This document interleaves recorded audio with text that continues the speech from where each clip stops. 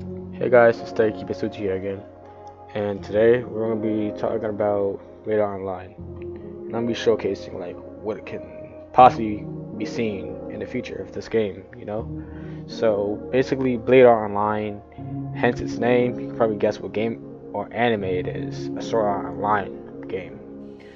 So Blade Art Online is a really cool game. It has a lot of cool aspects that thrive to make the game the best it can be. It's like, honestly, it's gonna be the best sort of game we've ever seen on Roblox, to be honest. We've had a really skilled group of devs to bring the best experience on game release. So Blade Art Online has a lot of things. It has dungeons, duels, bounties, guilds. There's all types of things you can just get from this game. It's honestly easily top 5. And honestly, I like it a lot. Based off the visuals, it's fucking beautiful. It's like a great game. Honestly, I think this could be the next, big 3 on Roblox anime game wise, because let's be honest, there isn't much happening in the Roblox anime game scene right now, and we kind of need someone to step up.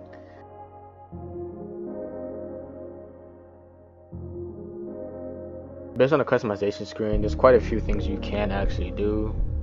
Chant your face, basically all your face. This game actually has a lot of customization now that I look at it. I didn't know it had this much customization. I have looked at the sneaks, but there's a lot of customization this game has to it, and honestly, it looks pretty damn good. So this seems to be the start screen for Blade Art Online, and it looks pretty damn clean. I've never watched SAO myself, but if this is what the startup screen looks like, it looks kind of neat, and they might have just gone down to a T.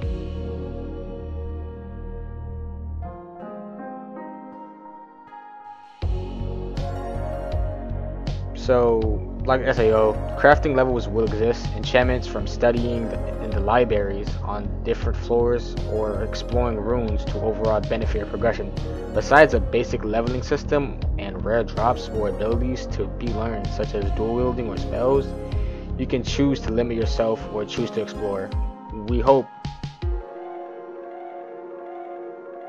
While the rest of these sneaks play, I'm gonna give you guys the basic rundown of the game. Excuse me. This game focuses really on exploration overall and immersive progression for the best experience. And since, for example, raiding difficult dungeons with friends or even grinding solo dungeons on your own, showing more difficulty, giving a higher feeling of difficult progression, seasonal bosses, and a shit ton of floors. If you choose to beat up mobs, then it will be a bandit beater. But if you choose to raid dungeons, craft armors, and obtain new achievements to further enhance your progression, you actually have some pretty damn good fun.